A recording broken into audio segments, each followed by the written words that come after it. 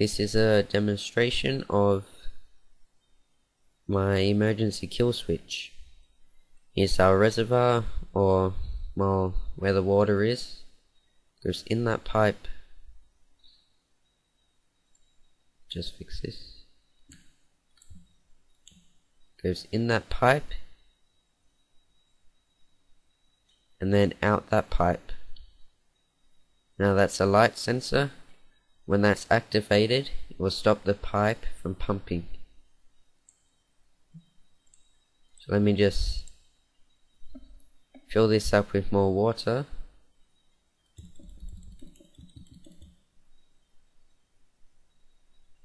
Alright, I'll just do it manually in here so you can see what happens.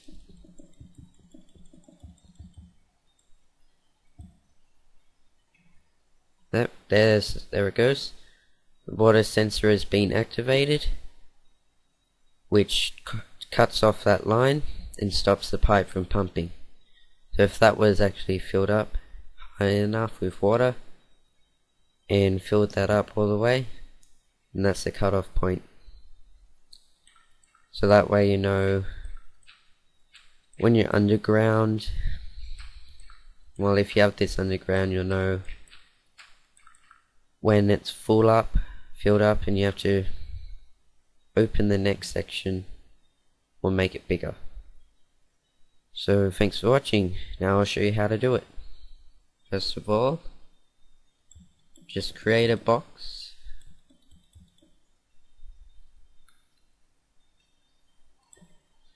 Does it just a box to hold some water?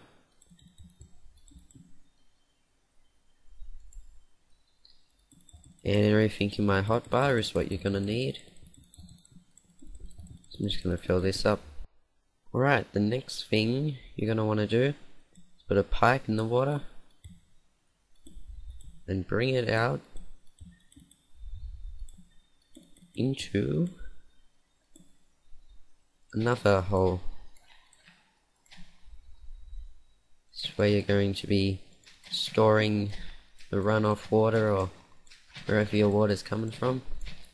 For example, my water is there, goes down the pipe and stores in a big container under the ground.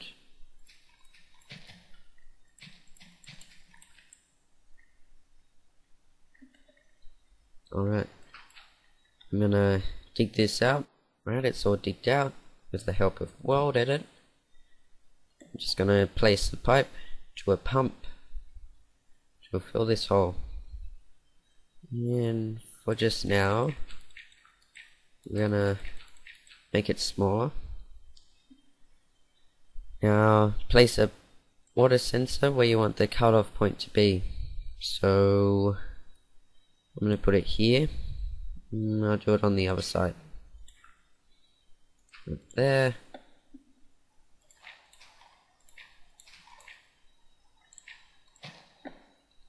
Alright, next thing you want to do is go behind the pump, place some redstone,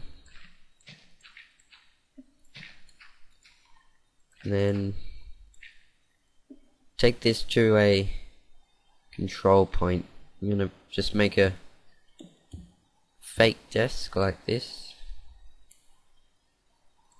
You'll also need levers, or if you want to make a T-flip flop, you can.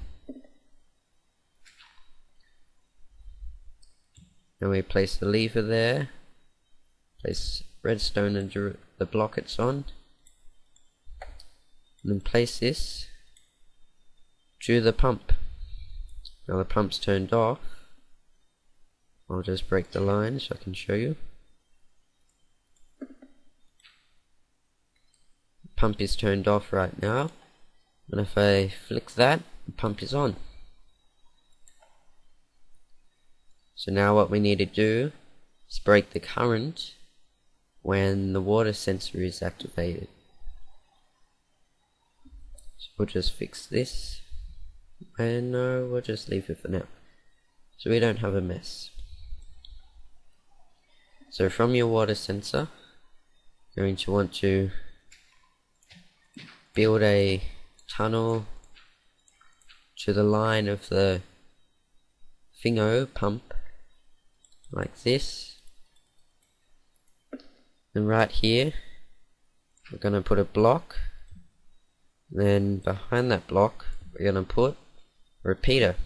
That way the current travels through that block and keeps them going. Now we're going to put a sticky piston here. Go like this.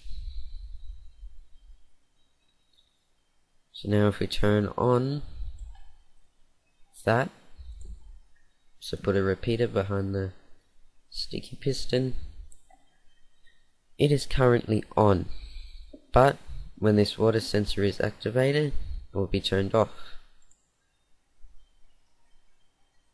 I can find a lever, please.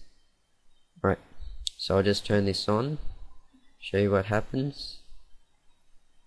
So if the water sensor was activated, we'll push the block, meaning the power is cut off, and the pump wouldn't be able to pump water, and you won't overflow. So that's how you make the emergency kill switch. So thanks for watching. Please like, comment and subscribe. I'll be doing lots more Finite liquid tutorials, so stay tuned. Thanks.